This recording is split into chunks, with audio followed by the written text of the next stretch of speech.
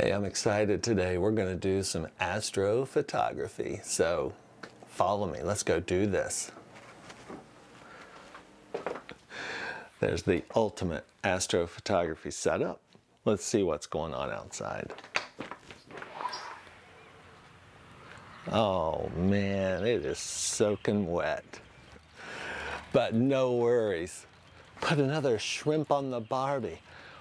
We're going down under to photograph today.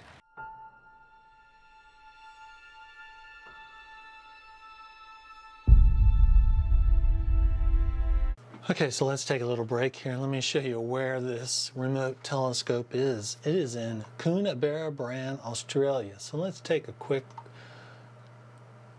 journey over to Coonabarabran. And you can see where it is located in Australia, certainly inland from the coast. The observatory is called Siding Spring Observatory. This is obviously a pretty dark location.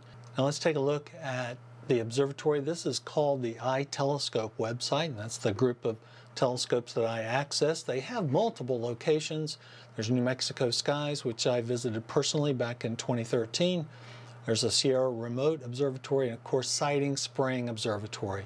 And you can see here they have 8 telescopes on site, and you can look at those telescopes right here. You can see all their locations, and then just click on Siding Spring, Australia, and there's your Siding Spring Observatory, and you can go right to the telescope options that you have. Now, the one I used to gather this data for Eta Carinae was the FSQ106 Telescope 8. I used that the entire time. And you can see here, we can go down to technical information on that telescope.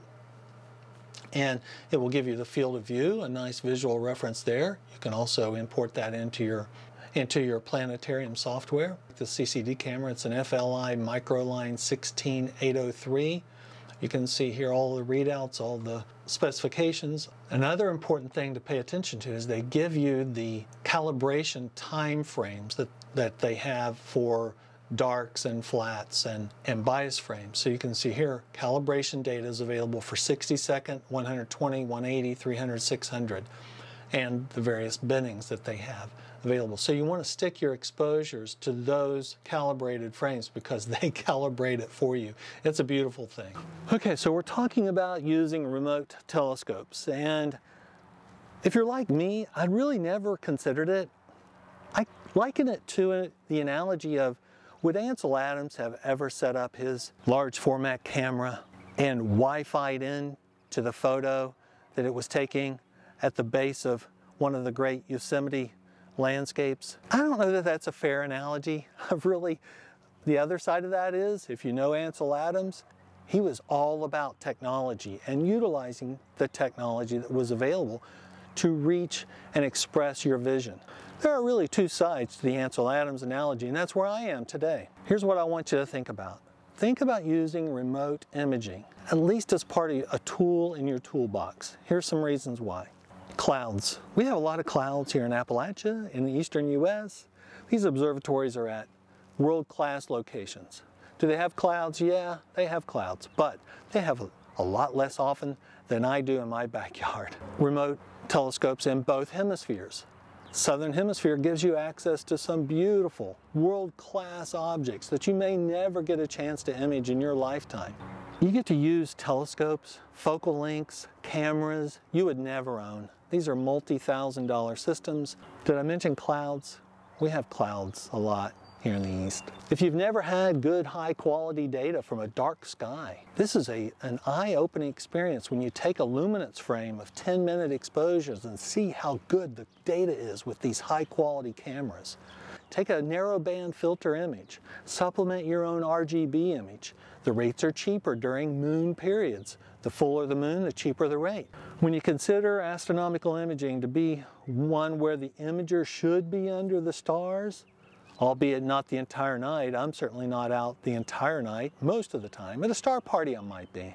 But if they have to be out under the night sky to be legitimate, which I used to think, to really be a legitimate astrophotographer, you need to be out, you need to be cold, you need to see the frost on the scope. You need to hear the animal noises, feel the deer breathing down your neck, have the deer snort at you. I still believe that's a big part of astrophotography. We really should consider using remote observatories to capture things we'll never be able to capture in our lifetime, to supplement some of our own personal work. So I want you to consider using a remote telescope in your own astronomical imaging goals. Okay, it looks like we are close to going here for our astrophotography session down at Siding Spring Observatory. So what we're looking at here is the real sky, all sky camera that is live. And as you can see here, look at that Milky Way. Goodness. I hope to see that someday. That's definitely on the bucket list. And we are checking, let's see if we can check our schedule.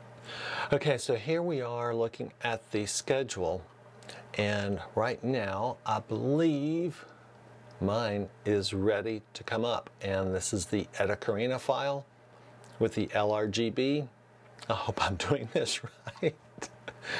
We are an hour and a half into image capture. It looks like we're getting close to finishing up our luminance capture, which was going to be an hour and a half. Okay, I've downloaded my first luminance file. This is an already calibrated fit file. They do send it in a zipped format, so I've unzipped it and I've opened it here in PixInsight, and I'm really excited about this image. This is a 10-minute, 600-second luminance on that Takahashi FSQ106. And I'm sure I've covered the details somewhere else in this video. But this is the Eta Carinae. We have applied a screen transfer function. So this is a standard stretch that's going to happen to the fit file. And if we zoom into 1:1, you can see there's our keyhole nebula. And this is looking really pretty good. I don't see any issues here. Auto guiding looks like we are right on the money. There's some star elongation here on this end, but this really looks pretty solid at 100%. The image session is complete and everything was executed properly. I see all of the files. Oh, let me go there. So here's our file directory on their remote listserv. My luminance files are listed first, then we did the reds, then the greens, and then the blues. Of course, it has your standard fit file designation. I did bin the luminances 1 by 1, and then all the colors were binned 2 by 2. So time is money with this remote telescope, and you want to make sure you have your ducks lined up when you go to scheduling this. So first and foremost, get your planetarium software. Make sure you get your field of view for your scope that you've decided to select, and make sure you know when your object is going to be up in the sky. I input Melbourne as my location, but you can try to drill down specifically to the coordinates that are provided by the observatory. Melbourne seemed to work fine in most cases here. So you are going to make sure that you are checking. In this case, this is Eta Carinae that we're monitoring. And you can see here that I had it set for March 20th. I think that was the first image that I really went to gather. Eta Carinae crosses the meridian here really pretty close to midnight. So it was a great time to photograph it. You want to get your planetarium lined up for the location, and you want to get your field of view accessed for the object that you want to frame. This is the field of view I utilized. It's very close to my 92mm stowaway with the focal reducer. So just to make sure I had the full frame covered for Eta Carinae. Before I jump to my 2020 image, let me show you something I did back in 2010. And this is from the Winter Star Party. I did capture this with my own gear. It's so remarkable to be able to capture Eta Carinae from the continental United States, but we are able to do it. I made a video on what this looks like in the planetarium software, so take a look at this. This is the scene from Big Pine Key in Florida, home of the Winter Star Party, looking due south, and we're showing Eta Carinae in the month of January, late January, as it traverses the sky, and you can see it does not get very high. It gets 4 to 5 degrees above the horizon, crosses the meridian around 3 a.m., and you really need excellent sky conditions all the way to the horizon to be able to even see it let alone photograph it. But we did take a photograph 10 years ago, 2010, at the Winter Star Party, the only location from continental U.S. that you can really access Eta Carinae Nebula. Now that you've seen that, you understand that this object does not get very high above the ocean horizon. But we still went for it. We had a great night. Transparency was great all the way down to the ocean. This was with the Takahashi 85 FSQ and my Canon T1i modified by Brent Maynard. Visions change. It's way oversaturated for what I would like to do today. If I had to reprocess it, I'd pull back the saturation. But I was really happy just to gather the image. So that was from 2010. Let's look at 2020. So here's 2020. Really happy with how this all came together. Once I got the green channels worked out, I had a little frustration there, but this is my first LRGB in years. I haven't done an LRGB since my SBIG ST10 days. So the LRGB came together very nicely. I love this. The stars are just absolutely fantastic. The dynamic range was fantastic. I did very little to this image, to be quite honest.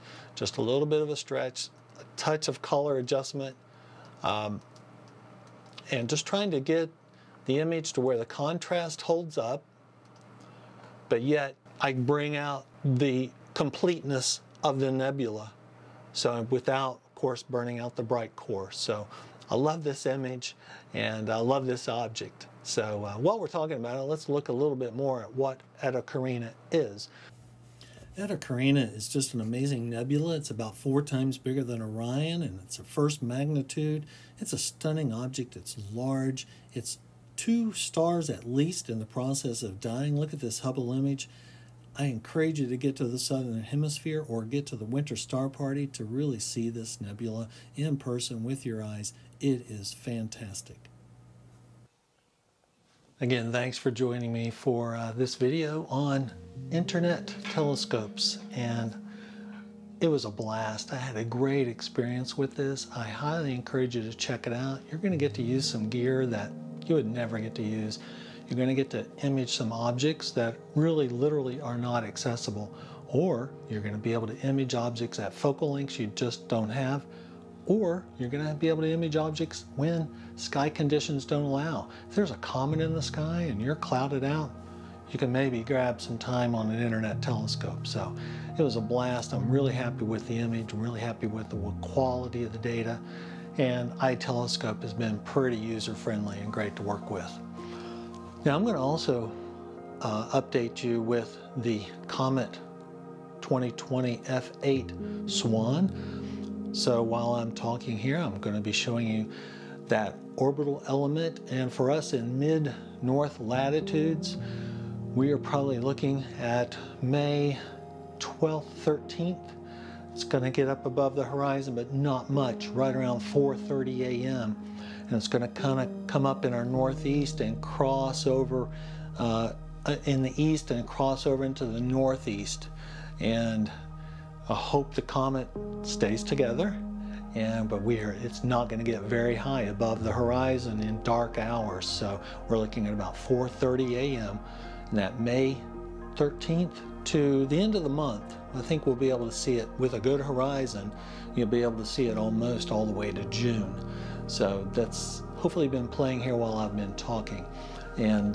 But I wanted to say thank you. Thanks for subscribing. Thanks for being on the channel. Let me know if you've had experience with internet telescopes, or what your reservations might be, or what your thoughts are on it down in the discussion below. Going to put all the links to the telescope that I accessed, the system I accessed, here in the comments below.